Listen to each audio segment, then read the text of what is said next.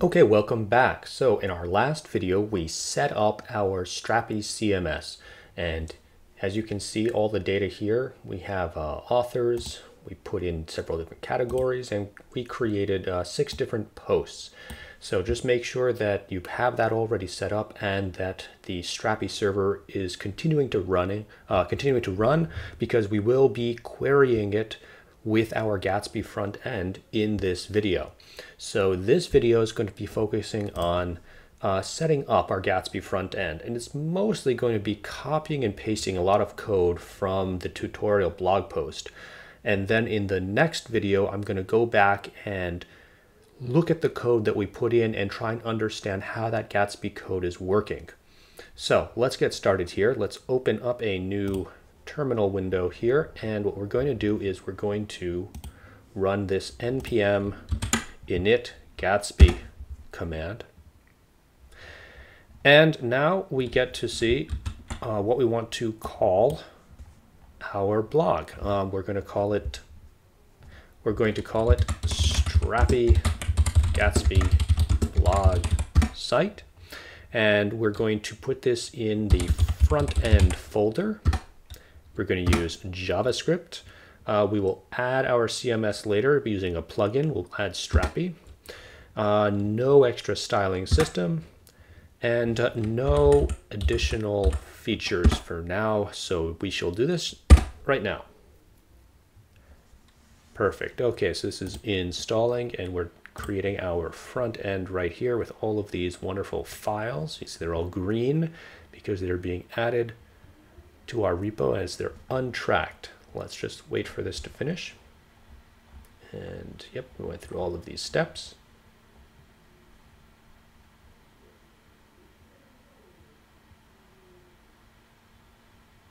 Perfect, there we are. Okay, so if we go here, we should be running. So everything's been installed correctly. Now, if you notice, all of those untracked files have now, they were green. That's all disappeared. Well, what's going on? Why did that disappear? Why aren't they showing up as new files for us to commit? Well, the reason is that if you go into your folder here, into the front end folder we just created, you'll see there's already a Git folder here. You'll have to enable hidden files, but if you have that enabled, you'll see that's already there. And that's why those files no longer show up here as new, because VS Code is thinking it's a separate repo. It's a new repo. I don't want to do that. I want to treat this as one single mono repo. So I'm going to delete that extra Git folder that was in our front end here. And once we do that, might take a minute, but these files are now going to show up as new and untracked. So we'll give that a little bit of time, but let's continue on as we wait. We want to now install the Gatsby source Strapi plugin. So we're going to be installing 2 plugins here with this command line. The first plugin, let me cd into my front end so that we can now install these 2 plugins. So the first plugin is going to allow us to connect to Strapi and grab data from it. That's good. And the second one, this transformer remark plugin, is going to allow us to transform the markdown content into HTML. Okay, so that's what we're doing with that. And that's exactly what it says right here. Perfect. So that has been added. And now that this is refreshed, you can see that this is all untracked. And so the front end folder is now able to be committed. So we're going to say something like install Gatsby front end, something like that. And we'll push that up. Perfect. Okay, so next we need to edit the Gatsby config file here. So that is right here. So what we're going to do is we're going to completely replace this. So delete it, and then we're going to copy and paste all this text that they give us. So what did we just do? Well, we're expecting that there should be a .env file, right? So there's going to be some environmental variables that we're going to have. There should be one called Strapi API URL, and that's going to be one of the options here that we're using for our plugins. So if we look here, our module exports is going to have an array of plugins, and inside this array there are two plugins.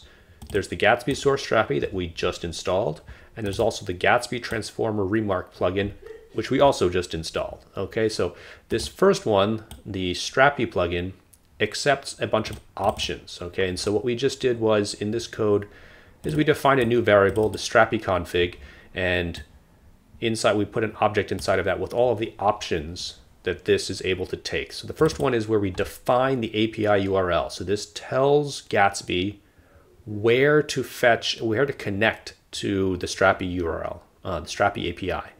And then the next option here is the collection type. So here's an array of the collection types that we created, right? So author, category, and post. These are the things that we're going to be fetching and communicating with from Strapi. So that's what we need.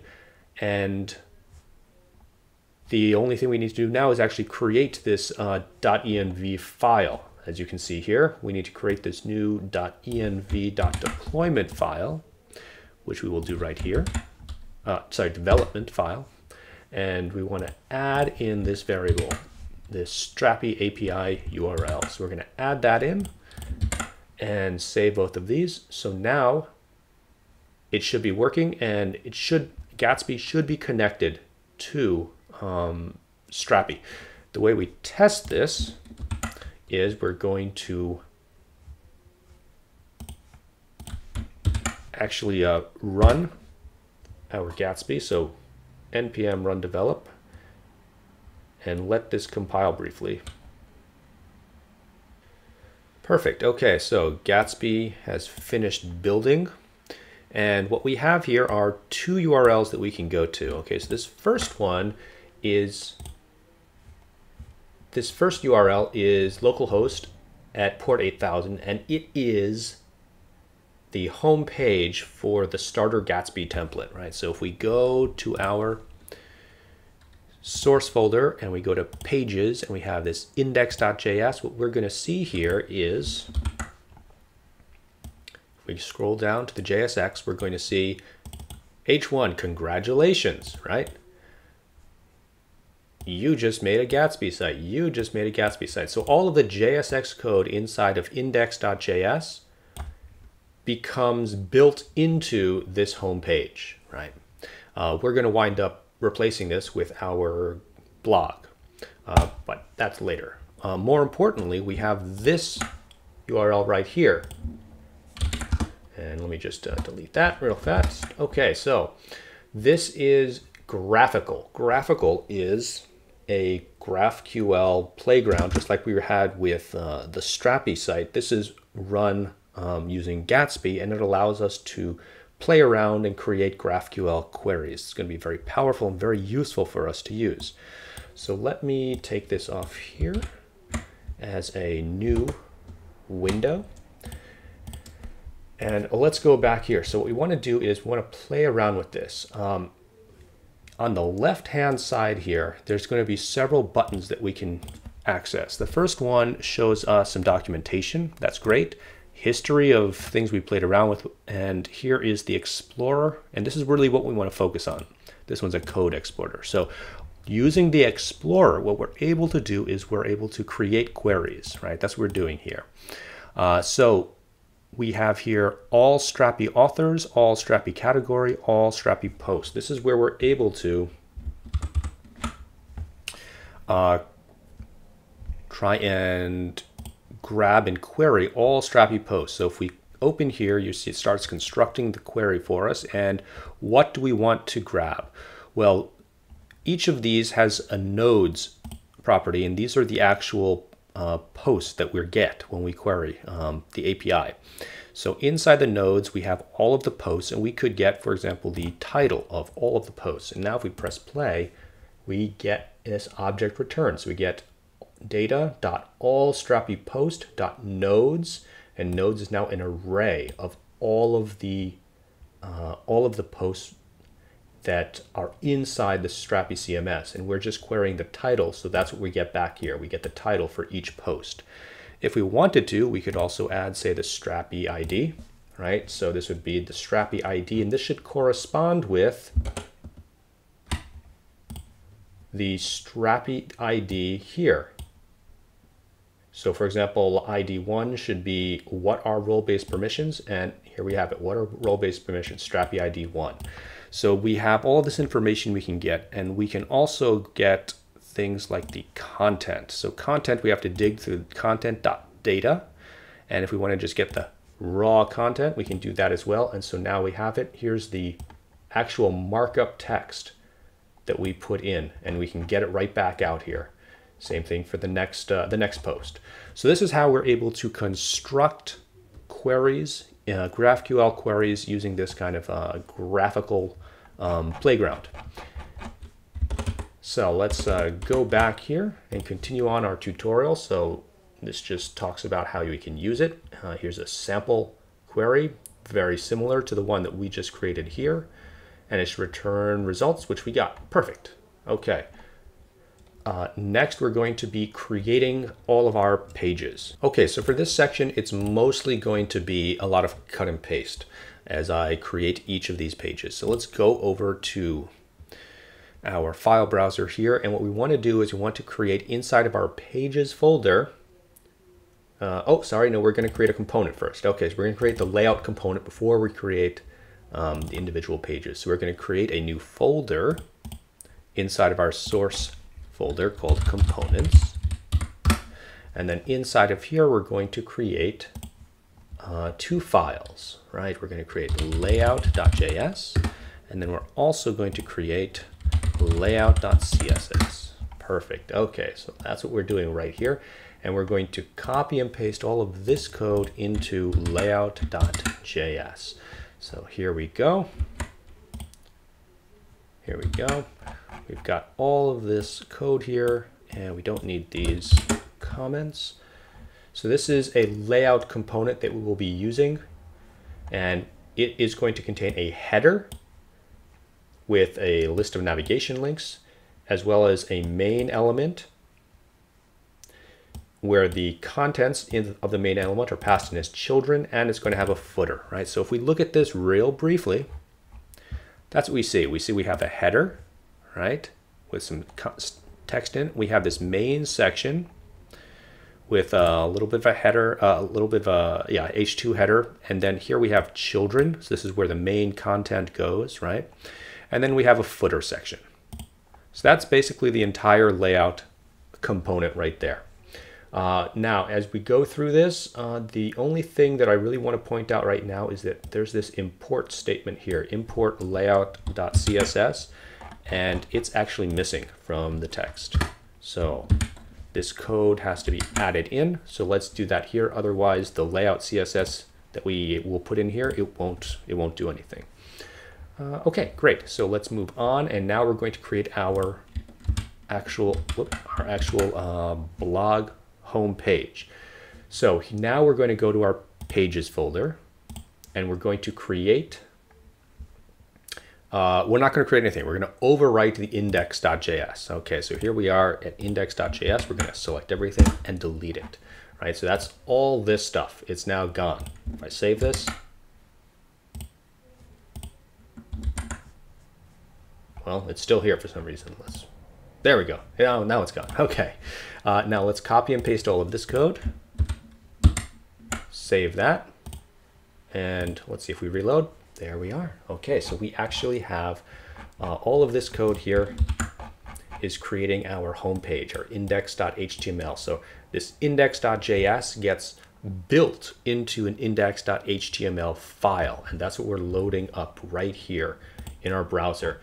And you can sort of see we have the layout component, right? So the layout component that we just looked at has that header and nav bar. And then we have, as children, we have this UL element, which is a list of all of the blog posts, which is what we see here. 1, 2, 3, 4, 5, 6 different blog posts. And then we have the footer that was inside the layout component. So that's how this is working here. Perfect. Let's keep going. All right, now this is already running, so we don't have to worry about that. Now we want to create a single post page. Okay, what does this mean? Well, if we come here back to our home page and we click on this link, we get a 404 page. The reason why is because we haven't yet created the individual blog post pages. That's what we're going to do now.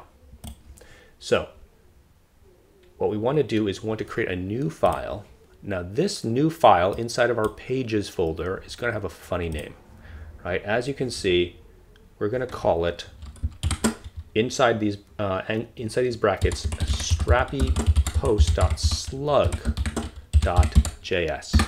That's a very strange name, and it actually sort of acts as like a variable. It indicates that the actual pages here are going to be dynamically generated using the strapi post.slug information to create all of these pages when Gatsby runs its build command. But we'll get into that later on. So right now we are now building this, and what we want to do is copy and paste all of this content, and now it should be working. So if we click on this, what do we get? We actually get a page for this blog post. You can see here's all the content for the blog post. So it's working, right? If we look up at the URL, we can see that we're going to the slug that we generated inside of Strapi, right? So here we have the slug. Okay, it's not listed here, but it would be listed here, right? Here is the slug. So it's basically the title with all of the hyphens in it. And that's what we generated here. And we're using the slug to create the actual URL path to get to this individual page. And it's done dynamically by Gatsby. Same thing, we click here on the second one, we see the new slug over here. So that's pretty cool. We get that whole page. Let's keep moving on. I believe we've done all of this. I'll go over this in more detail later about how it works, but yeah, it's working. So the remaining page we want to create is the category page. So we're going to do a similar thing that we just did with the post page, and we're going to create a new file for our pages. And we're going to call this, inside of these brackets, strapi category.slug.js. And we're going to now copy and paste in all of this code right here. And if this is working correctly, what we'll be able to do now is click on one of these category links, and now we have a new page.